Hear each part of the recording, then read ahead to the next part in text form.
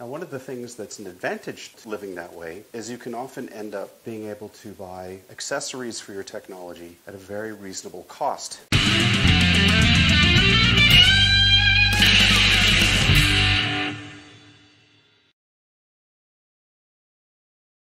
Hey there, and welcome to My Man the Maker's electronics channel. Today we're going to talk about legacy technology, and by that I mean the venerable Apple iPad. Mrs. Maker and I have had this iPad for many years, and it's served us fairly well. Still works great, powers up just fine, works just fine. We're pretty happy with it. It's getting long in the tooth, but it works just fine. It's even been dropped. As you can see, the frame here is bent. Still works great. So this is an example of what I would call high quality, high technology. Our consumption of the iPad is pretty basic. We use it to watch videos. We use it to surf the web sometimes. It's a little slow, but it works just fine. And that's one of the things that when you're a maker, you're kind of cursed with. Your things work just fine, and they work just fine for a really long time. So you end up with technology that's, say, 10 years old, we're still working fine, and will work fine indefinitely until it experiences some sort of catastrophic failure. But you end up with a pile of stuff. One of the things I've always wanted to do was be able to listen to music while taking a shower. I don't know why I want to do this, but I just do. And I've always wanted to do it since I was little. So I used to bring a transistor radio into the bathroom and try to listen to that. But transistor radios don't generate enough power to go over the shower sound. So when I recently decided to pay some attention to this iPad, I thought that maybe using its ability to connect via Bluetooth would give me an opportunity to put a powered speaker in the bathroom that I could connect to either with the iPad or with my phone, should I so choose. And then I hit upon a product for sale that was apparently a docking station for this model iPad, plus a Bluetooth speaker. So I bought it, and that's what we're going to look at today. I bought it for a very low price, and here it is. So this is an alarm clock plus a Bluetooth speaker plus a docking station, theoretically, for iPad or Apple devices. We'll find out. And I received it in the mail today. So what I'm going to do is I'm going to unbox this thing and give you my initial impressions. I don't even remember the model name of this thing, so we're going to have a little adventure discovering what this is. All I remember is that it's a JBL unit. And it's an alarm clock of some kind. So let's have a look and see what's in the box.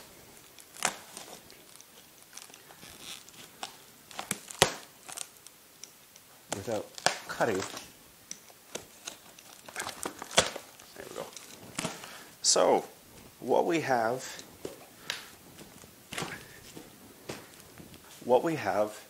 is a JBL ONBEAT AWAKE wireless bedroom speaker with Bluetooth, iPod, iPhone, and iPad connectivity. And apparently, Harman has been involved with this device in terms of either its design or its production. So I'm looking forward to having a quick look at this. It's a brand new unit. It never got sold. And the reason why it was so inexpensive is because technology, I think, is, in a sense, moved on. But if you can keep your legacy technology alive, you can do what I did, which was keep an eye open on the market for devices that people are trying to get rid of now that they can no longer sell them and are liquidating them. So that's exactly what I did in this situation. So let's try to get this box out of the box. Here we go. And see what's inside this box. I've had JBL equipment in the past. I had a complete surround sound system from JBL. I was quite happy with that. And I've also had JBL monitor speakers. I was delighted with the quality of those. So here we go. We've got what looks like a manual. Okay. And we've got a unit floating between two recycled cardboard spacers. Let's have a look at the box. So we've already seen what's on the box in terms of its messaging. We've got, it says JBL ONBEAT AWAKE haut-parleur sans fil pour chambre, which means wireless speaker for the bedroom, or wireless for the room. Depends what kind of chambre we're talking about. JBL by Harman. Hear the truth. Okay, fine. There's a beauty shot of the product itself. Bluetooth logo. Made for iPod, iPhone, iPad. And there's an application. JBL Amp Up Gratuit, which means free. Maybe there's some English on this thing somewhere. Oh, yeah. Wireless bedroom speaker. Free JBL Amp Up app available. And that's pretty much what it says. On the side, we've got connect using Bluetooth, which is my intention. Play your music wirelessly, which is exactly what I want. Diffusez votre musique sans fil. Very nice. And, a bunch of specifications and other information. Let's see what it says in English here. Wireless audio streaming for music, movie, and gaming anywhere. Alarm, weather, appointments, and favorite music are found at a glance on the JBL Amp Up amp.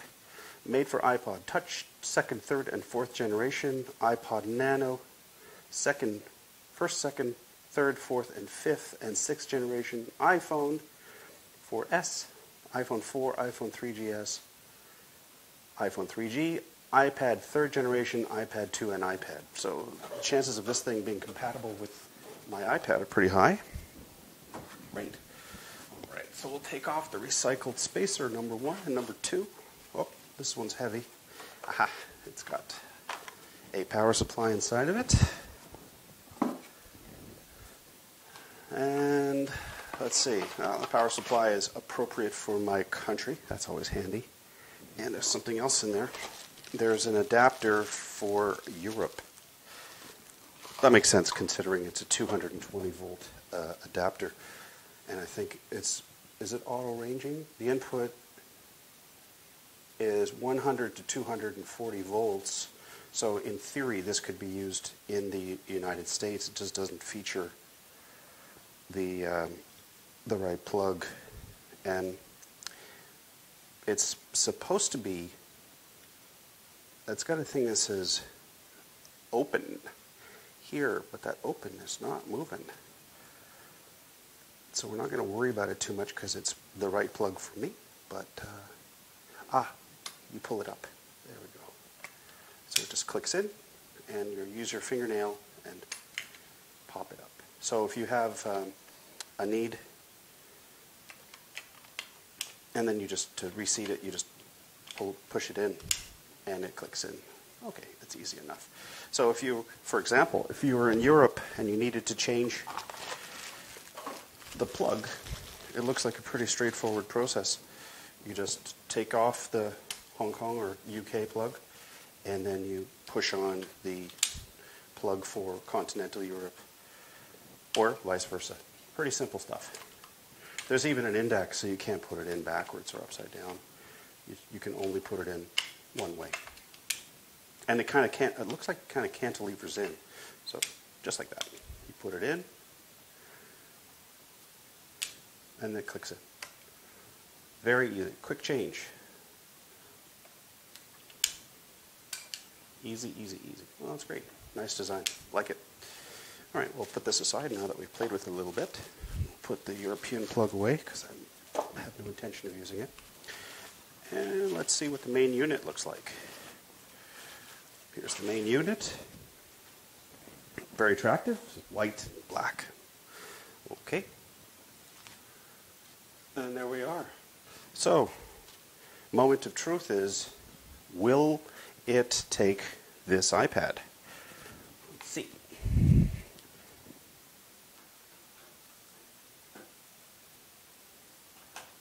Looks like the answer is a definite yes. All right, well, hey, it's all working out. Let's just put this where we can see stuff.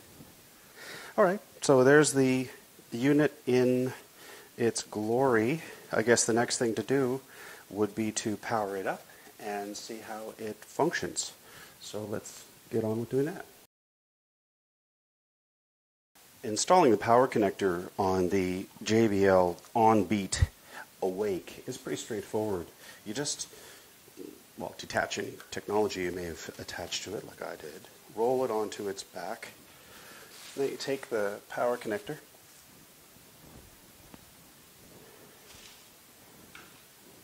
and you plug it in to the appropriate spot. There's a audio in jack here, so you could, in theory, connect this to something that's got an audio out and be able to play music from there through this device. Let's just turn it back on its bottom. Okay. All right. And there's a power button here. I'll just make sure that everything is in order at the plug end. Yep. Let's turn this guy on. It turns on. It says Eco. And we've got, here's the dim function. We have bright, medium, and dim. So we'll put it to bright. And let's see what else we can do with this thing. Let's connect the iPad to it.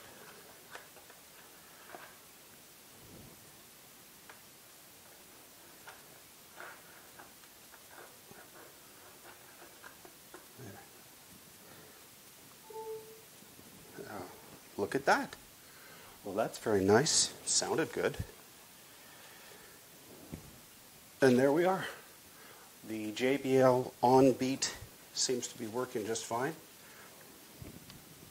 The time actually happens to be correct on this thing now. Well, what are we going to do with this thing now? Now that we have the iPod installed in the JBL ONBEAT Awake unit, the thing you should do is make sure it's on. There's an eco mode and an on mode. The other thing is you should probably check the mode. There's 3 input modes. At the very bottom here there's a Bluetooth indicator. There's also a line in indicator, and then there's the direct connect indicator. We're going to use that one first because the iPad is connected directly to the JBL ONBEAT Awake. So let's turn this machine on. Open her up. And I've queued up a jazz YouTube video. Let's see if this works out.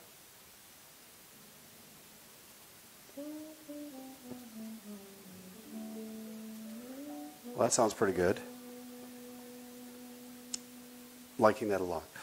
So the iPad seems to work just fine when directly connected to the base, and it's a charging base. So that means that you could leave it in there indefinitely and just use it to play music and charge your iPad, which is my intention. The iPad doesn't really live anywhere else. It used to live in this little stand and with a cable connecting it, but if that's not necessary anymore, that's actually a good thing. Well, let's go over the connectivity options for the JBL ONBEAT Awake. There are 3 input modes which you select with this button right here. The first one is line in, and what I've done is I've connected a phone to the line in connector there. The second input option is direct connect from whatever device is connected to the port on top of the JBL ONBEAT Awake. And the third mode is Bluetooth mode. Now we've tested the docking mode. That seems to work okay. We can just select that now. The other thing I'm going to do is turn on the line in. So here we go. Here's line in playing some YouTube video about Darth Maul. Here's the docking mode input, which is playing some jazz from New York. And the last mode is Bluetooth mode. And what we're going to do is we're going to use this phone to connect via Bluetooth mode. Now that we've got the JBL ONBEAT Awake installed and 2 of its audio sources hooked up, let's give them a try. This is a video about Darth Maul. That's on line in. This is New York Jazz. That's playing on the Direct Connect port. So here is the audio for the Darth Maul video playing on this device. Next.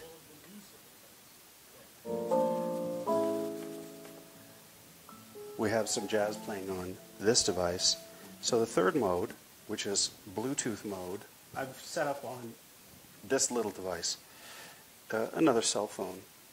And what we're going to do is we're just going to turn Bluetooth off and start fresh. So let's turn Bluetooth on. Bluetooth is now on. We go to settings. We go to Bluetooth. And we click on, it's connected to this device. So we're going to disconnect. Now it's disconnected. So this is what you would see, for instance, if you were to just come in and click on Bluetooth, and you'll see the ONBEAT AWAKE device. So we click on it. It's connecting. It's done its little handshake. And now we can go to some classical music and play it, which is Holst the Planet's Mars Movement.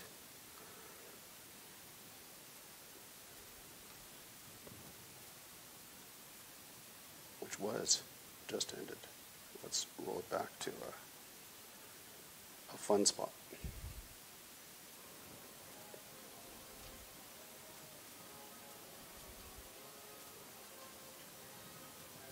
Many people say that, including John Williams, says that this particular piece of music influenced the themes for both The Empire and Darth Vader.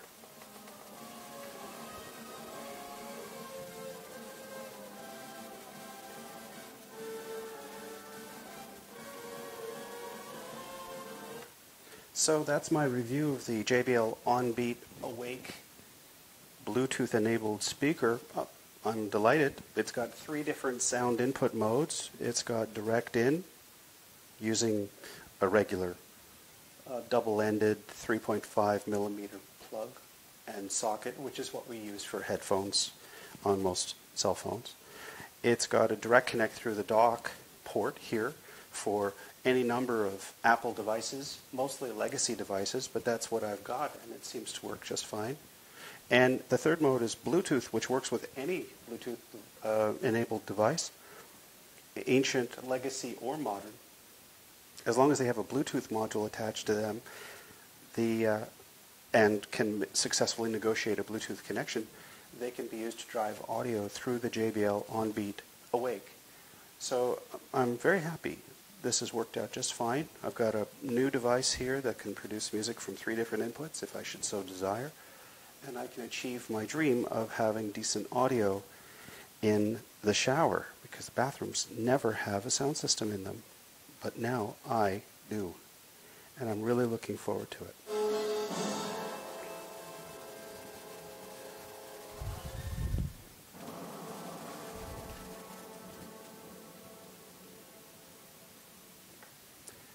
Well, I hope you liked this video. I certainly enjoyed putting it together for you. If you did, please subscribe, please like, and please comment. I like receiving comments. I find them very encouraging. And remember, if I can do this, you can do it too. And that's the point of these videos. I hope you like this one. So until next time, take care and keep making.